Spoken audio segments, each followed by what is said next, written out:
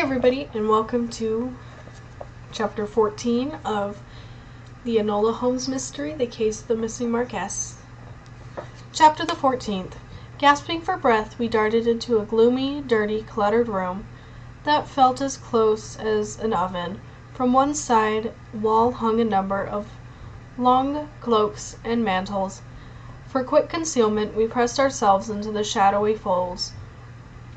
Hands clenched, I watched the front door, waiting to see whether my bribe would succeed. "Hide under the table," Tweaky whispered. I shook my head, posed to flee, staring out the front window.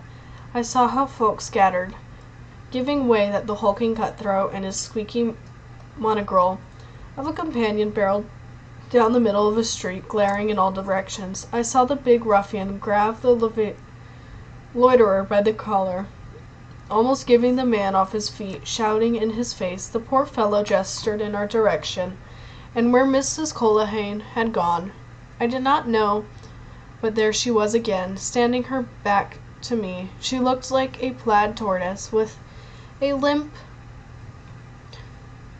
bow of apron strings across its middle.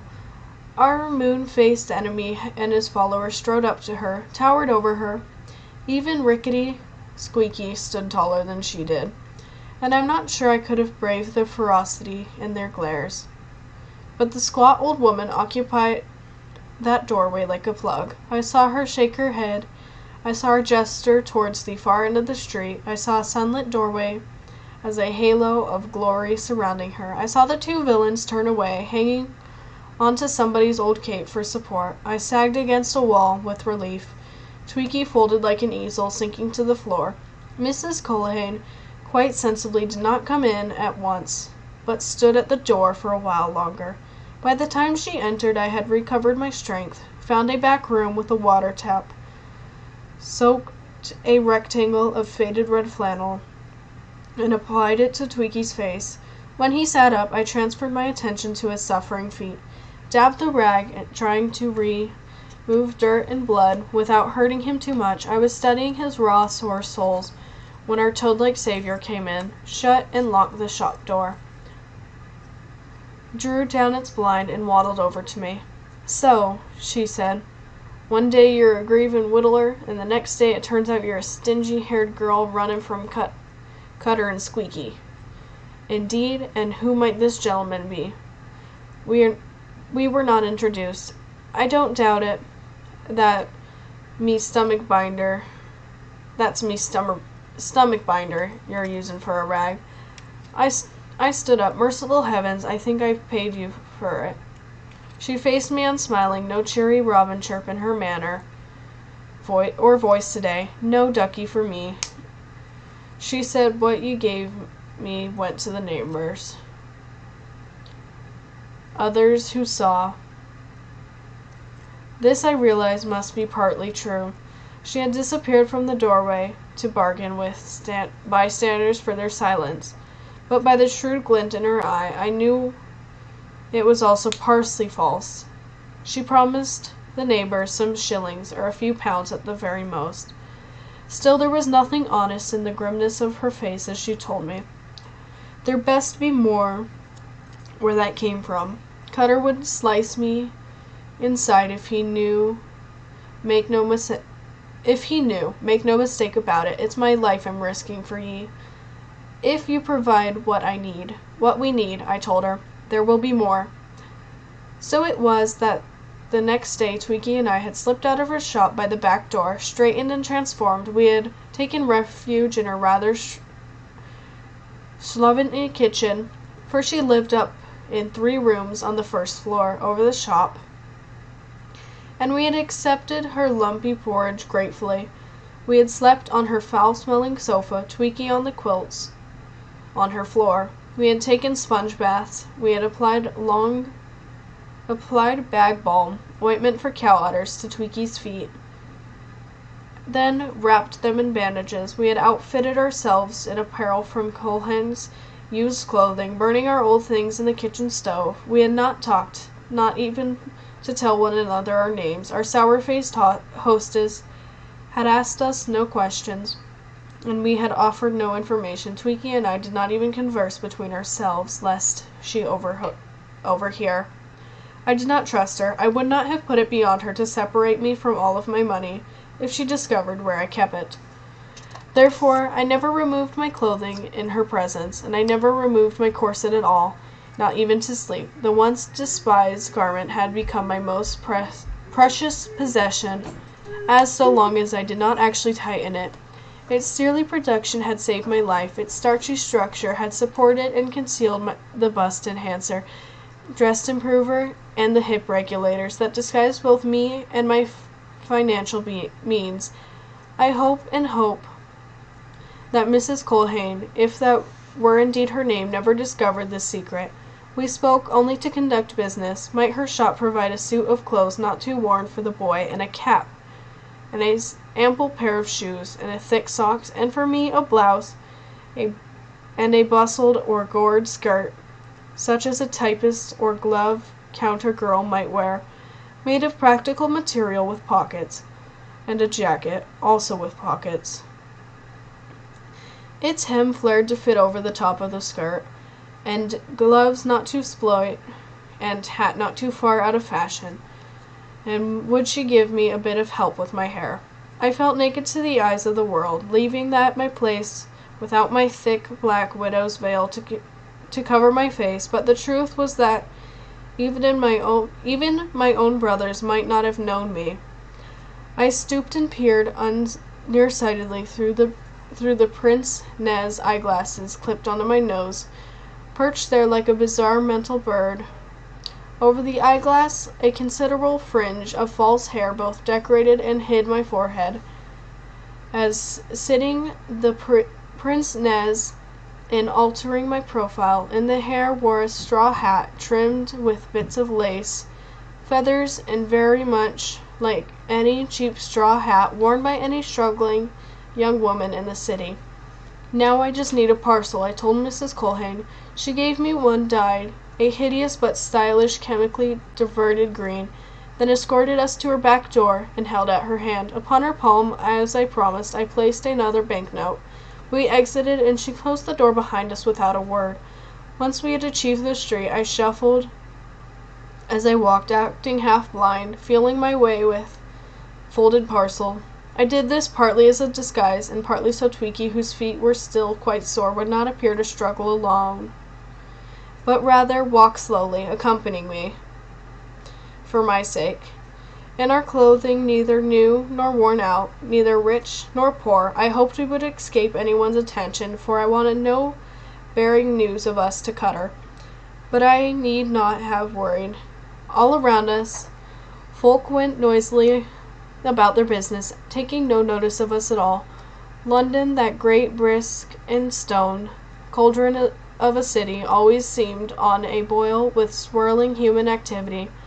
A man with a barrow cried, "Ginger beer, fresh cold ginger beer to cool your dusty throat." A water cart trundled past, followed by boys cleaning the cobbles with brooms. A delivery man paddled on the oldest tricycle I had ever seen, with two wheels in front instead of the rear, with a great box strapped to the handlebars.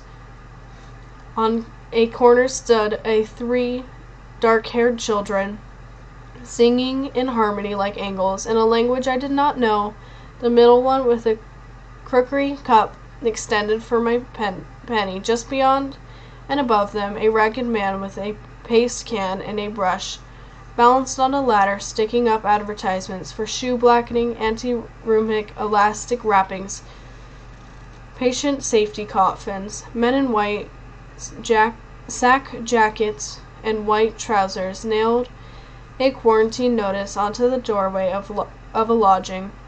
I wondered briefly what vile fevers and diseases wafted up from the stinking Thames, and whether I would perish of cholera or scarlet fever for having set foot on Cutter's vessel. Cutter, charming ruffian, in one of my pockets, along with money and various other useful items, had transferred there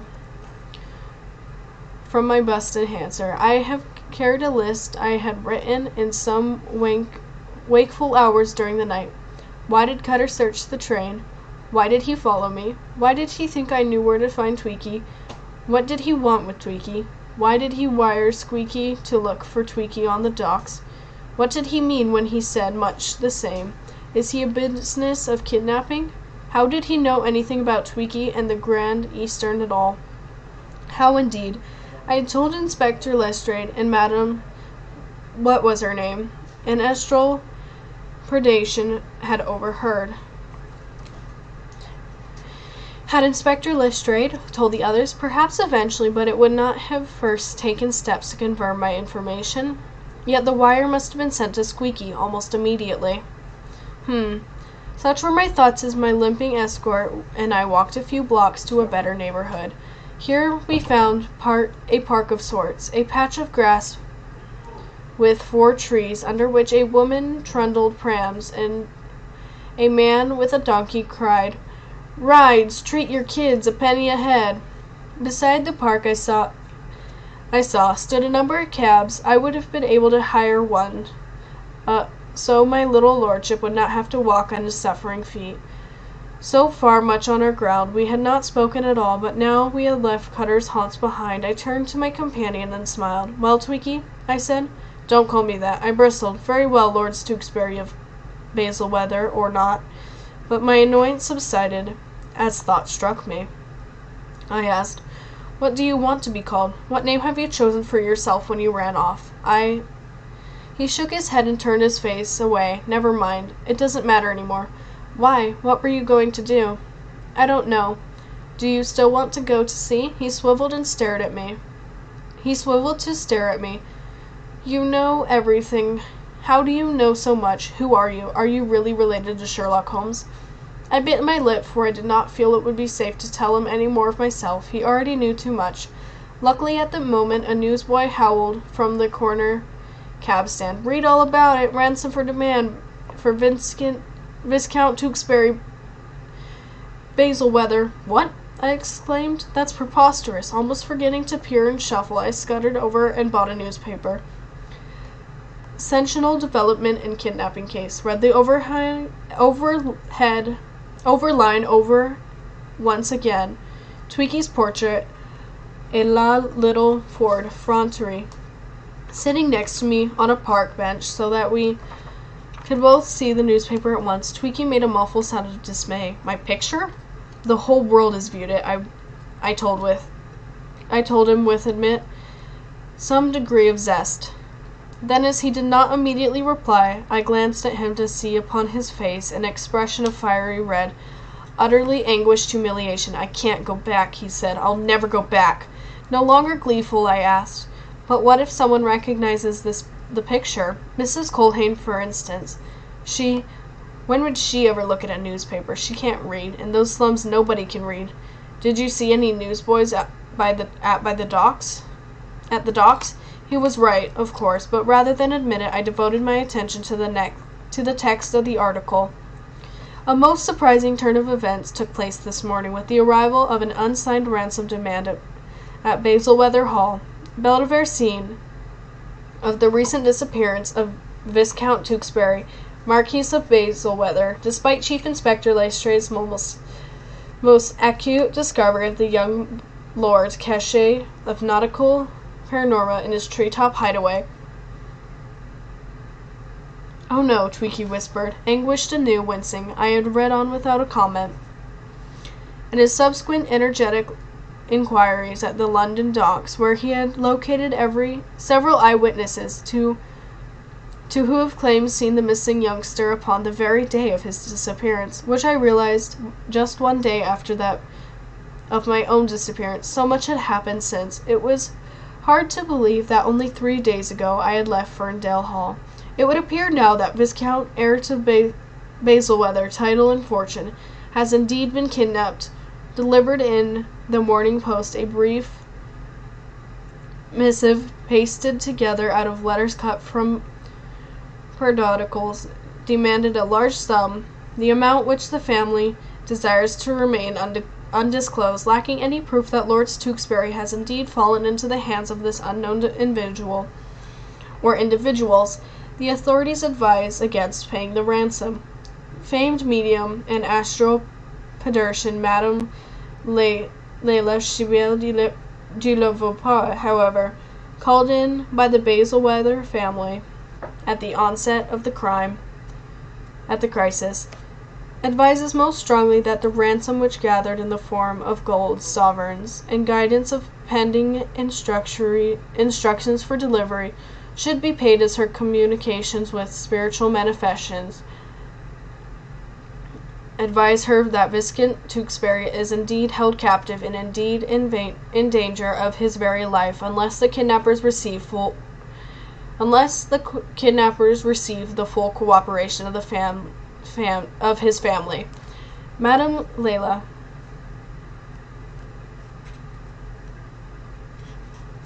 There was more, but at this point I ceased reading. Instead, I sat staring at the cab stand rally that stood before what Tweaky and me, sporty handsome cabs and clumsy, a bit more roomy four-wheelers, glossy horses and scrawny horses swishing their tails while munching on nosebags of oats, hotly cab drivers and shabby cab drivers loitering, waiting for fares. But I was not, in fact, seeing any of this. I was trying to remember what Madame Leila had looked like. But so much had happened in the past 3 days that I retained only an impression of red hair, large face, large body, large hands, yellow kid gloves. A small voice said, "I have to go back." It took me a moment to turn and focus on Tweaky, pale and handsome and very young, returning my gaze. "I have to go home," he said. "I can't let those bloody villains steal from my family." I nodded. "You have an idea who sent the ransom, yes?" "Ransom note, then?" "Yes. And you imagine, as I do, that they are still upon the hunt for you, for both of us." "Yes, indeed. We better go to the police." "I suppose so," but his glance slid away. He studied the tips of his new shoes, only in a sense that they had all too clearly been cobbled together from old pieces of leather, scavenged from old boots. I waited. Finally, he said, "It wasn't what I expected anything, anyway. The shipyards, I mean. The water is filthy, so are the people. They don't like one if one tries to stay clean. They think one is a snob. Even the beggars spit on me. Somebody stole my money, my boots, even my stockings. Some people are so mean. They would even steal from the crawlers." "The crawlers?" "Dosses, they call them, because they're always dowsing. I've never seen any persons so wretched." His voice lowered. "Old women with nothing left, not even the strength to stand on their feet. They sit on the workhouse steps, half asleep, with nowhere to lay their hands, too nearly dead to even beg, and if someone gives them a penny to buy a tree, they crawl away to get it." With a shock to my heart, I remembered the hairless old woman I had seen crawling on the pavement, her head all sores. "And then they crawl back again," Tweaky said, his voice lower and more struggling by the moment. "There they sit. 3 times a month they are all allowed a meal and a night's sleep in the workhouse. 3 times. If they ask for more than that, they are locked up and given 3 days at hard labor." "What?" "But I thought the workhouse was supposed to help the unfortunate." "I thought that too. I went there to ask for shoes, and they laughed at me and hit me with a stick, drove me away, and then that nasty man." His memories of Squeaky made his eyes water. He ceased speaking. "I'm glad you decided to go home," I said after a moment. "Your mother will be overjoyed to see you. She's been crying, you know." He nodded, accepting without question that I would know this. "As I seem to know everything else, I'm sure you'll be able to make her understand you can't wear those Lord Fauntleroy clothes any more." He said very softly, "Whatever kind of clothes it is doesn't matter. I never know."